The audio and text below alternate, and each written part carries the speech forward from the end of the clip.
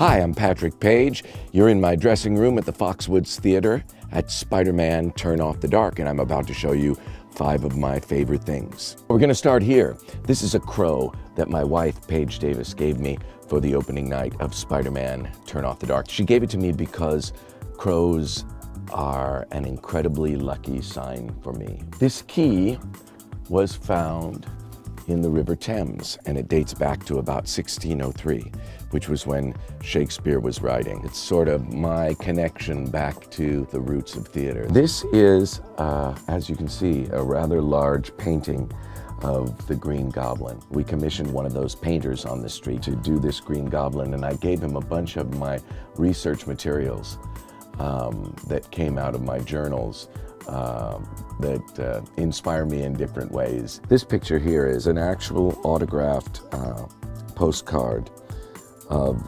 Constantine Coquelin.